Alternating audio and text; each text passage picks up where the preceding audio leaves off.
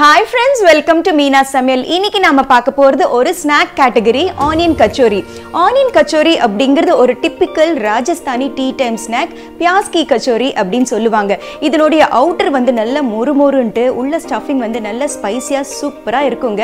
So இந்த சுவையான Rajasthani tea time snack onion kachori எப்படி செய்யறது அப்படிங்கிறத பார்ப்போம். ஆனியன் கச்சோரி செய்ய தேவையான பொருட்கள்: மைதா 1 கப், நெய் 1 டேபிள் ஸ்பூன், எண்ணெய் 1 டேபிள் ஸ்பூன், உப்பு தேவையான அளவு. ஃபில்லிங் செய்ய தேவையான பொருட்கள்: பொடியாக நறுக்கிய வெங்காயம் 3, பொடியாக நறுக்கிய பச்சை மிளகாய் 2, வேக வைத்து மசித்த உருளைக்கிழங்கு 2, கடலை மாவு 1 டேபிள் ஸ்பூன், சீரகம் 3/4 டீஸ்பூன், இஞ்சி பூண்டு பேஸ்ட் 1 டீஸ்பூன், தனியா powder 1 teaspoon, jeera powder 1 teaspoon, turmeric powder 1/2 teaspoon, red chilli powder 1 teaspoon, garam masala 1 teaspoon, kasuri methi 1 teaspoon, சர்க்கரை 1 டீஸ்பூன், பிளாக் சால்ட் 1 டீஸ்பூன், பொடியாக நறுக்கிய கொத்தமல்லி தேவையான அளவு, எண்ணெய் பொரிப்பதற்காக, உப்பு தேவையான அளவு. நம்ம முதல்ல கச்சோரிக்கு உண்டான அவுட்டர் மாவை வந்து பிசைஞ்சிக்கலாம். ஒரு மிக்சிங் பவுலில் மாவை சேர்த்துக்கலாம். இதுக்கு தேவையான அளவு உப்பு, கொஞ்சம் நெய் நல்லா மொறுமொறுன்னு வர்றதுக்காக, அதுக்கப்புறமா கொஞ்சமாக ஆயில். ஸோ இதை நல்லா மிக்ஸ் பண்ணிக்கலாம். இந்த ஆயில் அண்ட் நெய் வந்து சேர்க்குற காரணம் வந்து நல்லா மொறுமொறுன்னு வரதுக்காக. ஸோ வாட்டர் ஆட் பண்ணுறதுக்கு முன்னாடி இந்த மாவை வந்து இப்படி பிடிச்சி பாருங்கள். ஓரளவுக்கு அந்த கிரிப்னஸ் வந்தால் that is the right consistency அப்படின்ட்டு அர்த்தம். ஸோ இப்போ கொஞ்சம் கொஞ்சமாக தண்ணி விட்டு நம்ம யூஸ்வல் சப்பாத்தி டோ மாதிரி பிசைஞ்சிக்கலாம்.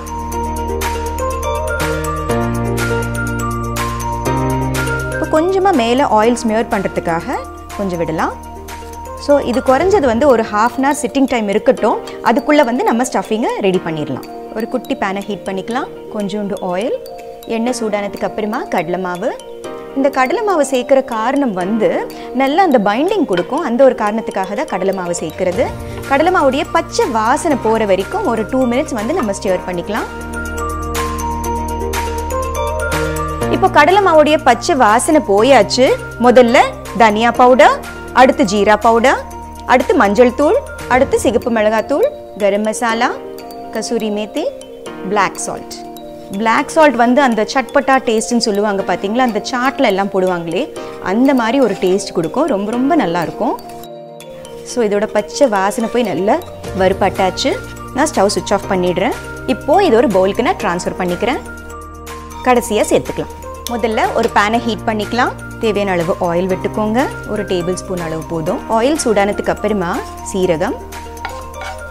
இப்போ சீரகம் நல்லா பொரிஞ்சாச்சு. அடுத்தது பொடியாக நறுக்கிய வெங்காயம். இது உள்ள ஸ்டஃபிங் அப்படிங்கிறதுனால வெங்காயம் வந்து நல்லா பொடியாக நறுக்கிக்கோங்க. இது நல்லா டிரான்ஸ்பரண்ட்டாக ஆக வரைக்கும் நல்லா வறுத்துக்கலாம்.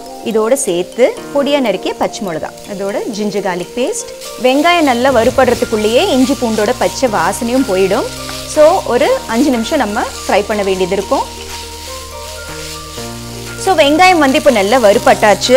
ஆல்மோஸ்ட் 4 to 5 minutes தான் நான் வந்து வதக்கிட்டு இருக்கேன். அடுத்தது வேக வச்சு மசிச்ச உருளைக்கிழங்கு. உருளைக்கிழங்கு வந்து ரொம்ப ஓவராக குழஞ்ச மாதிரி மசியக்கூடாது. ஒன்றும் பாதியுமாக இந்த மாதிரி இருந்தால் தான் டெக்ஸ்டர் வந்து நல்லாயிருக்கும்.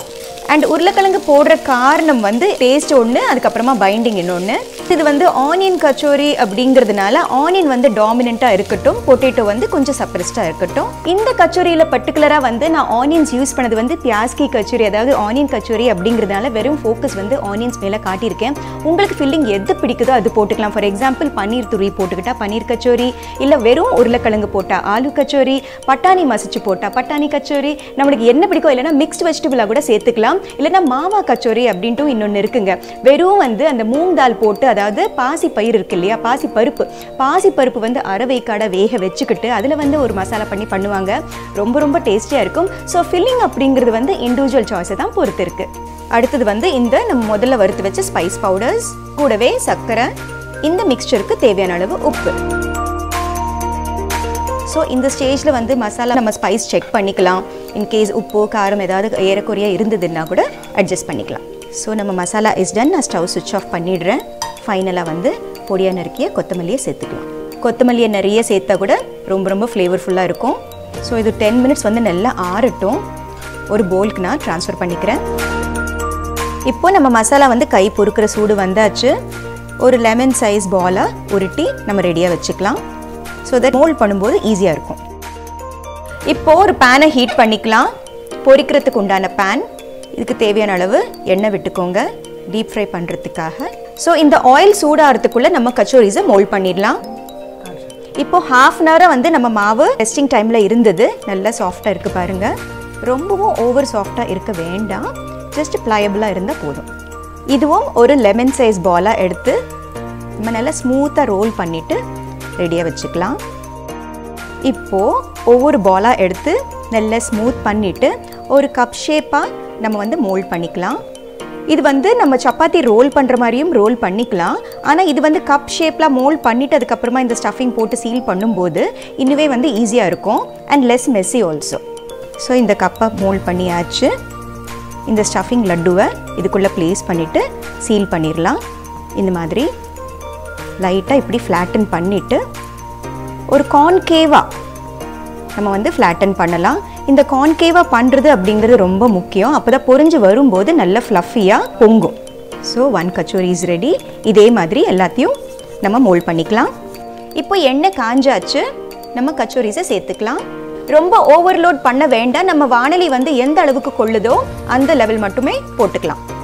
இப்போ நம்ம கச்சோரிஸ் வந்து நல்ல கோல்டன் ப்ரௌன் வந்தாச்சு பாருங்கள். இப்போது நான் ஸ்டவ் சுவிட்ச் ஆஃப் பண்ணிவிட்டு இதை ரிமூவ் பண்ணிடுறேன்.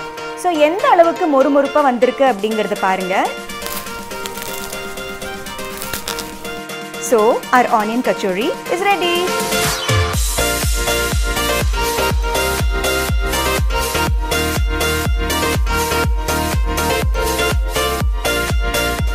Rajasthani tea time snack onion kachori எப்படி செய்யறது அப்படிங்கறத பாத்தீங்க இல்லையா? ஃபேஸ்புக்லயும் இன்ஸ்டாகிராம்லயும் மீனா சமையலை ஃபாலோ பண்ணுங்க. இந்த ரெசிபியை ஒருவேளை நீங்க சமைச்சு பாத்தீங்கன்னா ஒரு போட்டோ எடுத்து #cook_with_meena அப்படின்ட்டு போஸ்ட் பண்ணுங்க. அண்ட் எல்லாத்துலயும் முக்கியமான விஷயம், சப்ஸ்கிரைப் பண்ணாதவங்க சப்ஸ்கிரைப் பண்ணுங்க. அதோட சேர்த்து பெல் பட்டனை அழுத்தினீங்கன்னா தான் அடுத்த எபிசோட் நான் அப்லோட் பண்ணும்போது உங்களுக்கு நோட்டிபிகேஷன் அப்படின்ட்டு வரும். ஸோ மீனா சமையலை பாருங்க, லைக், ஷேர், சப்ஸ்கிரைப் பண்ணுங்க. Bye bye.